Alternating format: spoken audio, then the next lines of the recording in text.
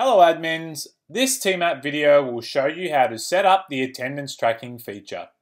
Attendance is associated with events and schedules and allows you to take an official record of those who were present at a specific event. Unlike RSVPs, which is member driven, attendance can only be completed by full or restricted admins within the app. Attendance is enabled and managed via the app or website, but it's easiest to set up via your admin dashboard when logging in at www.tmap.com.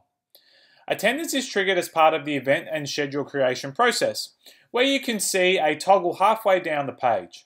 See our events video for more detail on how to create an event. Once turned on, you'll notice the event has an icon with a clipboard and tick. Select your event, hit the three dots on the top right corner and hit Take Attendance.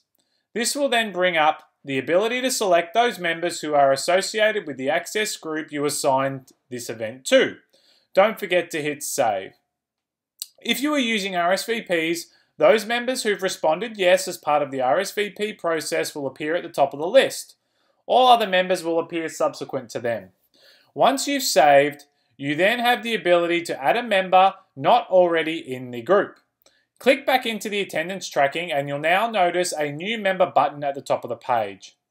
Once attendance has been tracked, we have an attendance hub that allows you to report on this data across multiple events and access groups. To access the hub from the events list, click the three dots in the top right corner on the events page and hit Attendance. When clicking into the hub from the events list, you will see a filter option from the magnifying glass icon to drill down to what you specifically require. Select a schedule, one access group or multiple access groups, date ranges for the period you wish to report. Don't forget to click search once you've entered the filters and you'll see the information updated on the screen.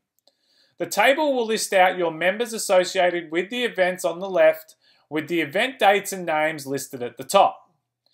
Should you want to export this data in a CSV format, you'll find a button at the top right of the page. The CSV file is then emailed over to you. It's really simple to record attendance on your phone when at the field, pitch or court.